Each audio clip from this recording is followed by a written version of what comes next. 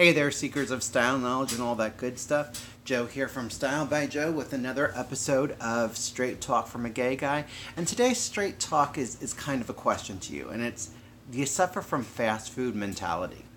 Now, before I tell you exactly what that is, why don't you pause the video right here, go to my YouTube channel, which of course is Style by Joe, hit subscribe. That's going to let you know when the next video comes up. Also, it gives you a platform to talk to me.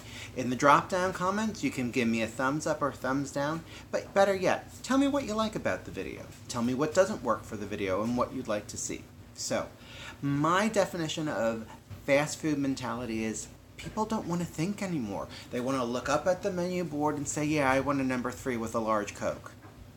I want a number 2, no salt on the fries. They don't want to think.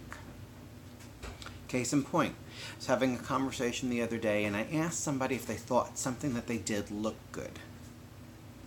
And they looked me dead in the eye and said, I don't know. I said, well, you just did this work and you don't know if it looks good? No, what do you think?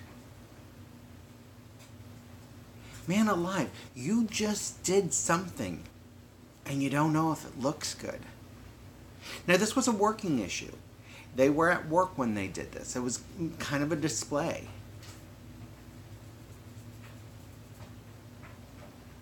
Why would you do it and walk away from it if you didn't know if it looked good or not?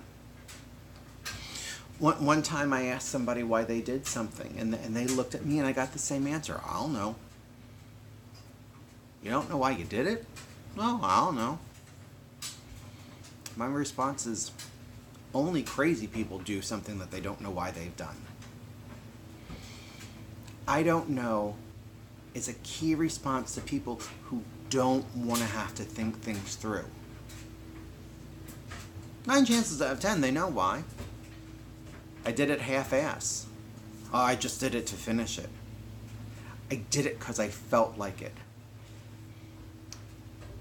They don't want to have that interaction. They don't want to take responsibility for themselves. They've been taught that, oh, I don't know, is good enough. Man alive, where does that get us? Not taking responsibility, not having presence. It's a sad state of affair when the answer of, I don't know, because it's not on that menu board in front of you, is the most appropriate answer that you can come up with a question. I don't know.